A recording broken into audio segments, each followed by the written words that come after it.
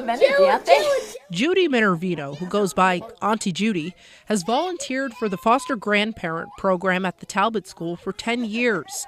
Minervino does not have any biological grandchildren. Unfortunately, I don't. But I have a lot of kids in my life. The foster grandparent program is funded by AmeriCorps and sponsored locally by Opportunity Alliance. Volunteers receive a stipend. It gives Mainers ages 55 and up the opportunity to stay active for 10 to 40 hours a week while providing emotional and educational support to children in the classroom. And Granny friend helped me to read the book. Play with shoes. Oh my goodness. The fact of being connected for older people is so important because older people can be isolated.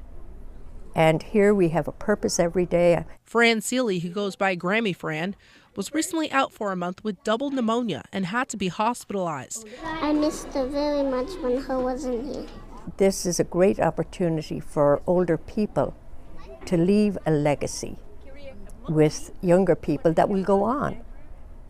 I remember one little girl, we were walking out, and this was a kindergartner, and she's just walking along, and she said, "When I grow up, I want to be a Grammy Fran." And I said, "That's nice, how come?" She said, "Well, you're old, and you might get sick, and you might even die, and then I want to help people." The best kindergarten in the whole wide world. Reporting in Portland, I'm Talia Clark for Maine's Total Coverage.